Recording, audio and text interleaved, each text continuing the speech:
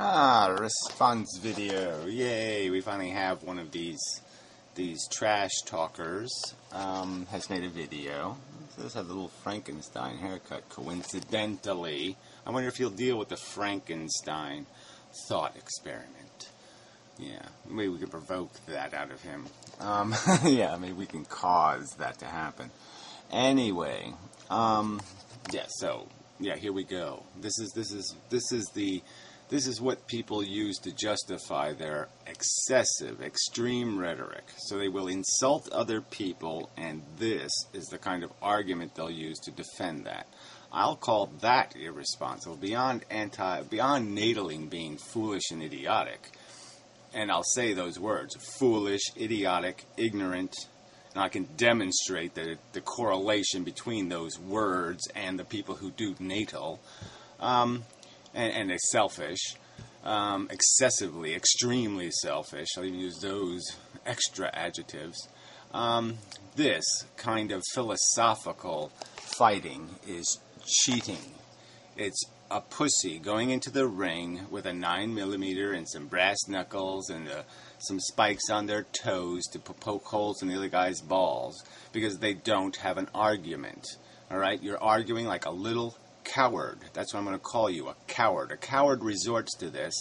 If you don't have this stuff, fella, you don't get into the ring bold, big talking because somehow you're protected. You have the majority blanket to wrap yourself in. All right? And so you're going to use that as a cheat. And that's all you've done. Okay? You're a little wimpy, insulting, trash-talking, crap-talking, waste of fucking noise on the internet, and that's all you are. That's all you fucking are, is noise, because you can't make a real argument. Alright, you can't defend your rhetoric. After watching the Magic Sandwich Show deal with inmendham, and as well as, surprisingly, Zuma God's Chris concerning antinatalism...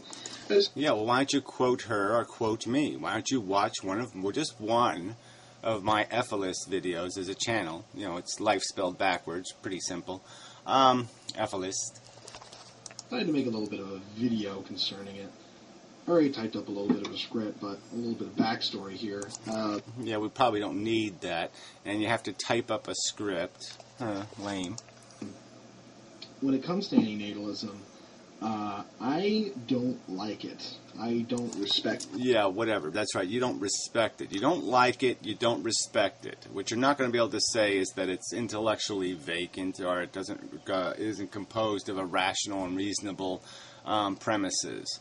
Because you're going to establish somehow that it's unreasonable to believe that suffering sucks, that it's unreasonable to believe that's the currency of value in the universe as we know it. You're basically arguing that that's an unreasonable presumption. And I think it's a silly position. I think you're rude and obnoxious and irresponsible. I think you're a menace to the human race because you're not going to make a reasoned argument defending that kind of nonsense. That's just nonsense. It's not a silly argument, all right? It's one you can't deal with. There's a huge distinction between silly and what you can't deal with. And now you're destroying the credibility even of your own atheism because your argument is as vacant to us as it is to those Christians. You're going to make the same qualifications they are. Well, yes, the Muslims are crazy, but Jesus is real.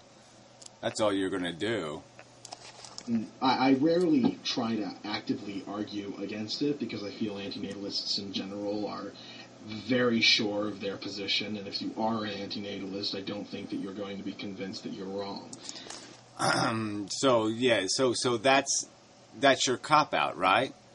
I mean, can't somebody just see that as a huge cop-out? So here you have a target that you claim it's ridiculous philosophy, and yet you somehow don't have the balls to fight with it. You think you're going to convert most Christians? I don't think you are. Yet you're applauding people who spend their life devoted to this agenda of arguing with Christians. So you're just revealing your hypocrisy. Somehow you see purpose in arguing with Christians, but you don't see purpose in arguing with antinatalists. So what's the distinction? Oh, I think the distinction is you're going to lose one argument. I think that antinatalists in general have to reason themselves out of their position. There's nothing I can tell them to convince them they're wrong. Okay, right. So you call something ridiculous that you can't even articulate it to the audience. You can't even explain to the audience what the brilliance is that you're going to put on the table that's just going to be so compelling that how could anybody, only a ridiculous person could deny your logic. Wrong. All right? From my perspective, okay, you're as vacant as a religious idiot. You have no argument, you have no explanation beyond, I don't like it. Just like they say, I love God. I don't know why, I just do. And you're just saying, I don't like the idea of humans being called just biological, nonsense that's sitting there eating its own ass. Well, too bad. I'm sorry you don't like it, but it's the fucking truth, asshole. Just like the Christians don't like the idea that it's the truth that their God doesn't exist. Well, yours doesn't exist either. Your fallacy that the human being is something other than a little carnage machine is just that, a fallacy. Because the position is based on opinion. Yeah, well, right. Every argument, everything's going to be based on some sort of premised opinion, some element of any argument. It's going to have to contain something made out of where you have to make a value judgment on the strength of the evidence. And some bits of it are going to be, hard to sit there and say that probability. But I don't mind explaining it to you, asshole. I will explain it to you over and over and over and give you an opportunity to explain how I'm wrong. About every single premise in my argument, I will defend it, and I will explain how the evidence is pretty clear. That there's a choice between a reasoned perception and an unreasonable perception. And you have to accept the reasonable one. And I'll go into that in a second. No, you won't. So within the purview of meta-ethics and normative ethics is a stance that's known as... Yeah, whatever. First you're going to sit there and this is like a grotesque misrepresentation of somebody. This is almost like a straw man when you start off even saying, first I'm going to put you in my categories of bullshit. All right? I'm not in your categories of bullshit. Fuck you and your meta-ethics. Fuck you and your whole conceptions, okay? We've already premised the argument. And now you're going to sit there and argue the premises. I mean, that's really pointless. I mean, why don't you just say, these people believe that suffering matters. These people believe that how sensate organisms feel is the value in the universe. And you don't believe that. So why don't you just explain that that's the premise here? You're an idiot and a moron who thinks suffering has no value. And the people you're arguing with are reasonable people who understand that the only thing they will spend money on are things that will give them gratification, things like roofs, other things that give them comfort. That's what they spend their money on. Items of comfort. That comfort is the commodity. It is the thing that has value. Retard. Natalism. Put simply, antinatalism is the stance that it is unethical to bring forth new life into the world. Stop having babies because it's immoral. Or the very least. Well, whatever. That isn't even the argument. The argument is there is no good reason, right? And the argument is that the argument is that there's no, you can't justify the imposition. You can't justify the exposure to risk. So it's just as unethical as doing any other experiment that has risk tied to it for no purpose. So if I build a nuclear power plant in my backyard because on my whim, and I do it sloppily and messily, my neighbors have a right to complain. At least irresponsible. Traditionally, this view is something that I wouldn't say stems directly from, but is coined and championed by the philosopher David Benatar, who put forth the Benatarian asymmetry, which is generally conflated with what's known as the risk argument. No, it's not conflated with the risk argument, because this argument basically is there's nothing to gain because there's no emergency here. There's no damsel in distress. There's nothing the human race can accomplish. There's no harm that can happen in this fail-safe position? There's none. And there's absolutely nothing until you create a need machine. There's no need in the world itself. The need always exists in the idiot. And without the idiot, there's no need to create human beings or to create life or to create anything. So there's no need to open the door to risk. It's only idiots like you that need to open the door to risk. That's it. The argument goes thusly. It is true that to bring a life into this world is to guarantee that it will suffer at some point in some way. It is not... I don't even care about that part of the argument, to tell you the truth. So whether that's guaranteed or not doesn't really matter. The argument is that if it's done over and over and over in regular permutations, that yes, there's no way to basically conform life unless you have some sort of, absolute perfect control where you could eliminate the possibility of catastrophic failure. True that to bring forth a life into this world is to guarantee that it will experience joy and happiness at some point and in some way. Hence, if one is to accept the position that suffering is to be avoided, a hedonistic position at all costs.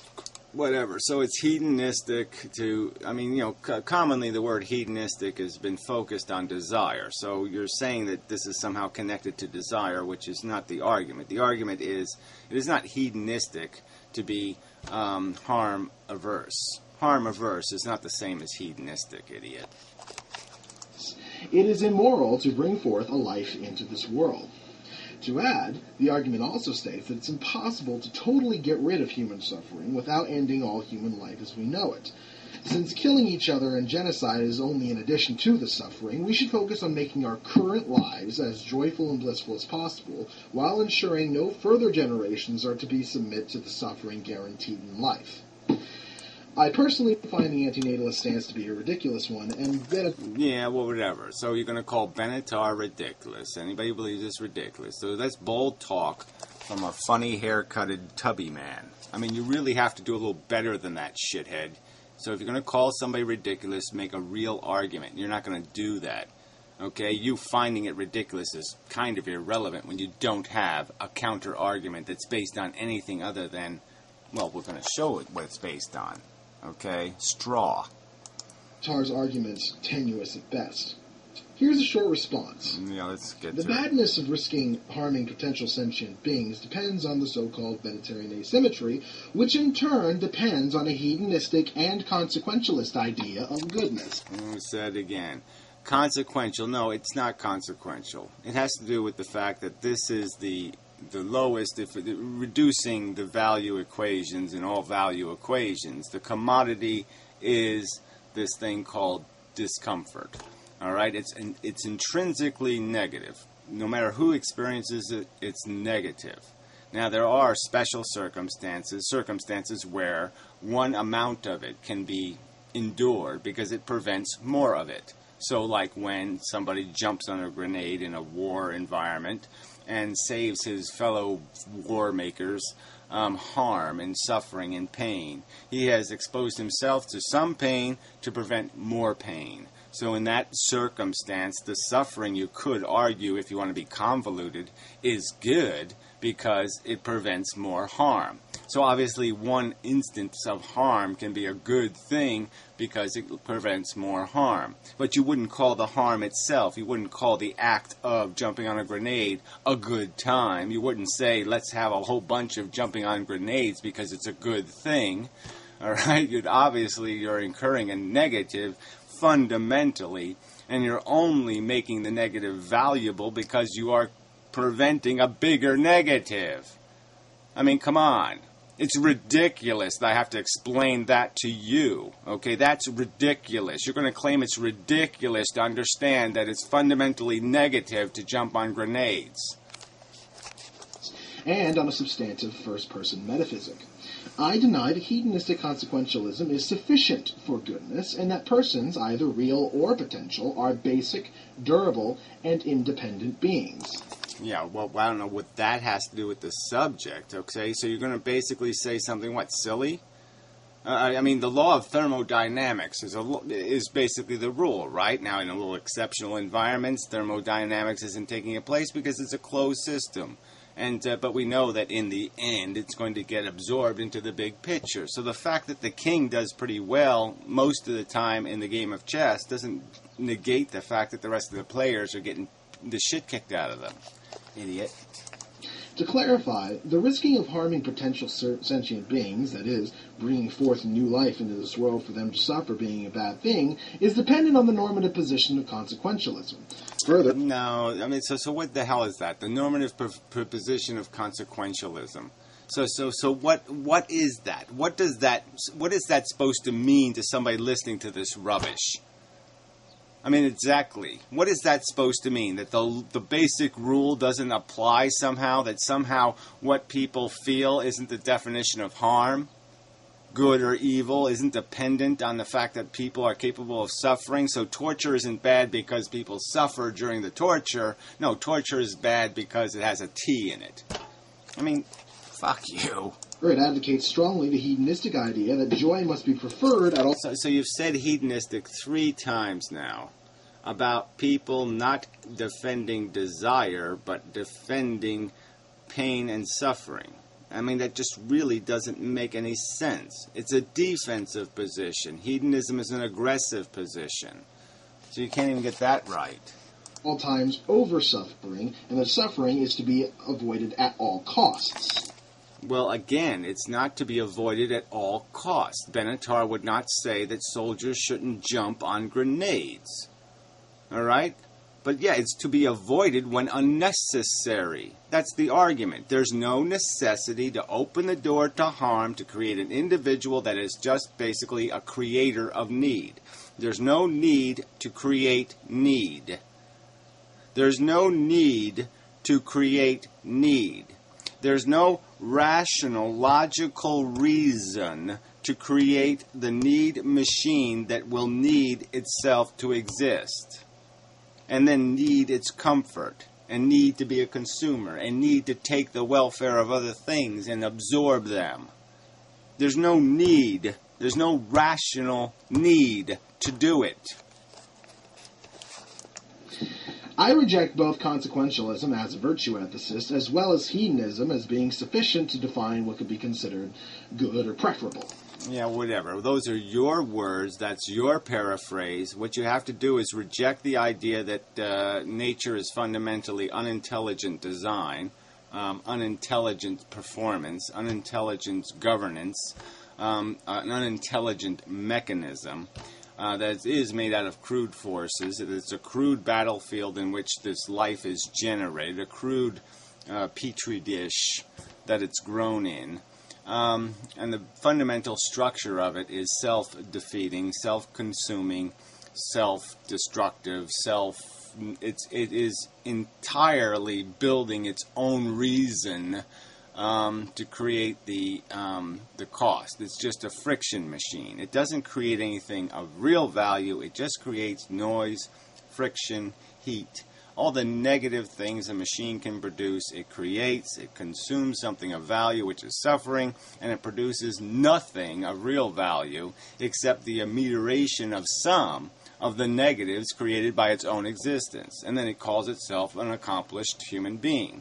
I mean, that's what an accomplished human being does. It goes into the world, creates a whole bunch of suffering, helps some old lady cross the street, says, I'm a great guy because I do so much good stuff. And it just ignores the fact that it harmed things just as valuable as the old lady a million other times on a million other days, and there's just no rational value equation here. It's all decidedly negative, and yet they'll sit there and raise their hand and say, I'm a great guy, I'm a positive, I'm productive. No, you're a fail. A preposterous fail. The position itself, being dependent on a first-person metaphysic, is, in essence, the pointing out that the position is based on not an entirely normative argument, but one based on personal opinion. Right, the personal opinion that suffering sucks. Again, so we really have to do this. I have to go through my life explaining why the Holocaust was bad, and I first have to say, because suffering sucks. So every argument has to be premised with the agreement that, oh yeah, basically I can't have a coherent conversation on planet Earth if the presumption that suffering sucks is not going to be obeyed. If you don't believe suffering sucks, well then yeah, I can't have a conversation with you. All I can say is maybe run like hell because you scared the motherfucking shit out of me, you fucking nihilist crazy fuck. Not only do I reject the notion that all suffering is necessarily bad and to be avoided, but I also... Well, again, that isn't the argument, but certainly decidedly, okay, in most circumstances, it's hugely wasteful and pointless. Most of the suffering we endure doesn't anymore have any constructive purpose. We already understand what a broken leg is. We understand that we have to walk on crutches. We don't need horrendous pain. We don't need pain while we're sleeping. We don't need all these other things that come with it because the biology is crude and stupid. So most of the suffering is completely superfluous and excessive and unnecessary. It's not precisely engineered, precisely placed. It's all excessive and preposterously so. And again, if some percentage of women enjoyed being raped, would that justify rape then? So will you give me the number? What number? What percentage of women have to be at least benign or benign on the subject of rape, like I don't care one way or the other, it's go ahead and rape me if you want to, or they enjoy it? What percentage would have to fall into that category for you to say rape is okay? Because that's the argument you're making here. You're basically just saying if anything, if in any circumstance suffering isn't bad because it prevents more suffering, that means suffering's good. That's all you're saying. It's that preposterous. So go ahead, you tell me how many women have to be benign on a rape for you to say it's okay for men to rape women. Come on, have the balls to answer the question. To reject the notion that the consequences of an action, that is causing a potential sentient being to suffer, define the necessary moral equation of the action as being either bad or good. I judge moral actions on a case-by-case basis. Well, right, which you can't do anyway. I mean, practically, there's just absolutely no... We can't even judge World War II, okay, in terms of knowing that it would be a good idea to go prevent it. I mean, if I had a time machine, I could stick a fork in Adolf Hitler's mother's eye at a dinner table. I mean, part of me knows it's got to be the right thing to do. But part of me has some apprehension because, yes, I'm radically changing history. And maybe the whole dynamic of who gets the nuclear bomb first, maybe the Russians get it first, maybe something else happens. Everything changes because I changed this history. So maybe that isn't the right person to stick the fork in. Maybe there's some other fork going in some other eye that would be the right one to do, and I just can't know that because there's so many variables. But the very fact that we know that the war itself is bad, that we know the harm and the death and the mayhem and the little kids with their legs blown off, we know that's bad, asshole. It could very well be true that bringing a life into this world would cause it to suffer. However, there are other things to consider than simply that. Well, whatever. You want to make value. You're taking value and saying it has some other level, okay? That the kernel of value is not the welfare of a sentient being in terms of its comfort, that somehow it's some other arbitrary thing that you're going to put up in the sky up there. It's God. It's Jesus. It's love of Jesus. Since is it true that the life could experience more joy than suffering? Is it true that the subject... Again, these are... The question is what you have a right to impose in the first place, to risk. All right? Again, the equation is a risk equation, and the fundamental point is that you have no reason to initiate it. No reason to open the door to risk, to create the need machine. Whether the need machine might successfully navigate the world is irrelevant, because we know that over time and in proportion to the real world that we know what the end results are. So having the delusion that your kid is going to be rich, famous, and a celebrity and be in a million movies and all that stuff, that would be silly. It would be silly for somebody to have the expectation that their child is going to escape all of this horror that's in the world and have the perfect life. That would be a silly expectation. We know what the real world's made out of, asshole. Might find some salvation in the melancholy of suffering. Is it true that the parents of this child took this notion... Right, so you could also say that, well, you know, it could be true that your child would be born retarded and won't know the the difference, won't know any better. And so even though you wouldn't live that life, even though you wouldn't choose to live as a retard, you can just negate it by saying it's retarded, therefore it doesn't know any better, therefore the suffering it incurs is okay because it thinks it's okay. Because it can't tell that its life is crap. The suffering into account, yet decided to bring the life into being anyway, because of beliefs of being able to overcome such adversities. If any of these things are true, then the asymmetry and the risk argument themselves fall flat as an argument against... Right. So, again, if one single woman enjoys being raped, that means rape is okay. I mean, it's just a silly argument. Silly. ...as having a child. Now, don't get me wrong. I do advocate that parents need to be more responsible in bringing forth babies. Right. So now I'm going to tell you what the right standard is. I'm going to tell you it's not fail-safe, it's safey-faily. It's right on this line right here. This is where the right line is. I mean, not based on principle, just based on your irrational... I pulled it out of a hat of possible places to draw the line. Benatar drew a rational line. You're going to draw an irrational line. You're basically just going to say, yeah, Muslims are wrong. I love Jeebus. I'm right. Lives in the world. Knowing that you cannot support a child and raise them efficiently is a good reason to not have that child. No, what else is a good reason? The fact that you can't undo it if it goes wrong. So if the child does suffer intensely, okay, you can't undo it. If this child suffers intensely, says, fuck you, Dad, I really don't appreciate it, I'd rather not have been, there's not a goddamn thing you can do to undo it. Not a motherfucking thing. So that sounds like a good reason to me, doesn't it? Hey, doesn't it sound like a good reason to you? My turtle over there probably thinks that's a pretty good reason right there. Because you had no reason to fucking open the door in the first place. You had no reason, no rational imperative to open the fucking door to the harm that individual will experience. And you have no way, no insurance policy in the world, no way to undo it. No way to fix it once it goes wrong. No fucking way. As there is some guarantee that the suffering the child will not be able to be overcome. Plus, there is no guarantee that the child would find some... So again, it's your fucking rationalizations about when somebody's life is worth living. And you're, again, not focusing on the fact that, well, you can't create victims. All right? That should be like the first rule.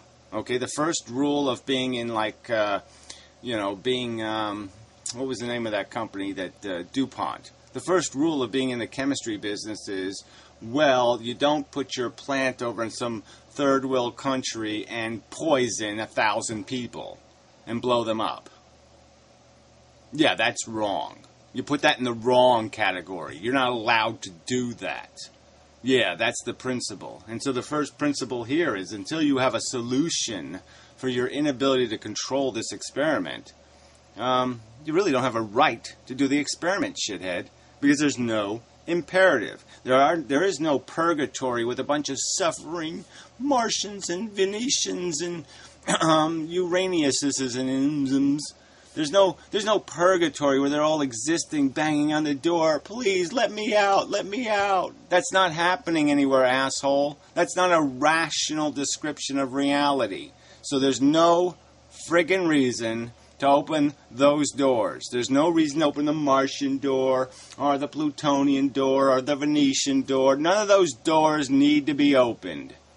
Counter that argument, dumbass. Salvation and said suffering, while it is still a possibility. To summarize, I agree with the premise that... Yeah, to summarize, you're a straw man making asshole. Period.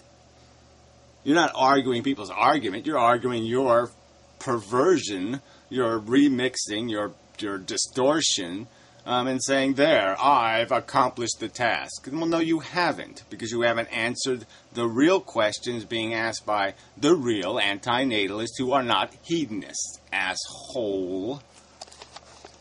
That a responsible notion should be taken into account when having children. And if this were the only Right. And you're just going to tell us that my definition of responsible, which is, well, if there's a 50-50 chance she's going to like it because she's too drunk to know better, it's okay to rape her. premise of an antinatalist, you could even call me one. However, there is no... Please, no one do that, okay? Because we really don't need this kind of fucktard in our cult. Sufficient argument that could be made to categorize all baby making as objectively irresponsible or... No, the argument is that it's objectively unnecessary. That it opens the door to an unnecessary harm because it cannot possibly produce anything because the non-existent are not banging on a door saying, "Let me out." They're not in a negative place. Therefore, releasing them cannot be positive. Immoral. Antinatalism, in my opinion, is a joke. And in my opinion, you have a silly haircut and are a rotten arguer, and your rhetoric is, your talk is bigger than your walk. You got no balls to back up your bullshit. Ooh, that's a good one. No balls to back up your bullshit, asshole. Yeah. So that's what we get. We get a bunch of circular, convoluted, philosophical babble. You know, they start with well, it's all that normative crap and all the rest of this jackass perversion of simple arguments. I mean, like I said, it really isn't that complicated. I mean, I'm going to resist the apparent necessity to preface every single conversation with the explanation that suffering is a value commodity in the world. That what makes the Holocaust bad is that people suffer. That's what makes it bad. People suffer. It wouldn't be bad if they didn't suffer.